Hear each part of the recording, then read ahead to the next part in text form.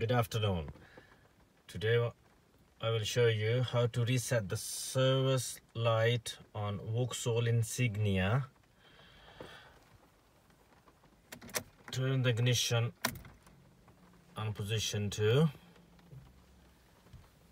and press this menu button on the indicator stroke. Remaining oil life. This one is 100%, but I will show you how to reset. On side of the stroke, it's got a button. Press that once. I ask you, are you sure that you want to reset? This arrow button, just press up to bring yes.